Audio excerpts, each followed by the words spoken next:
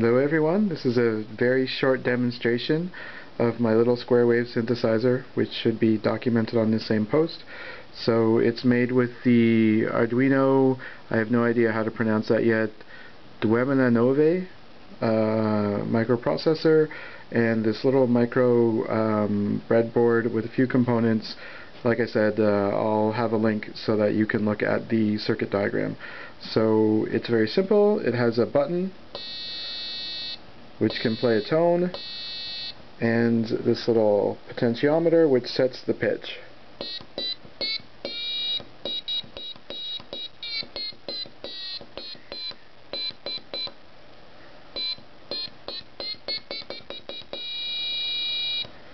And the sound comes out of this little piezoelectric speaker right here, which is not very powerful, but I'm pretty sure that it'll get caught on the camera. So